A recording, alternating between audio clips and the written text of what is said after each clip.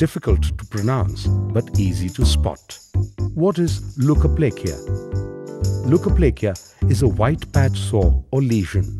It develops on the tongue or inside of the cheek due to chronic irritation caused by rough teeth or rough places on dentures, fillings and crowns. Still don't know if you have the symptoms?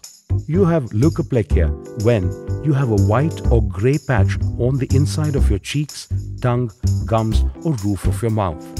When the patch develops after a few weeks, is slightly raised with a hardened and rough texture. It is usually painless but may be sensitive.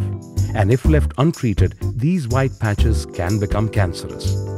Thankfully, getting rid of leukoplakia can be easy. Stop smoking and/or chewing tobacco products. Stay away from alcohol.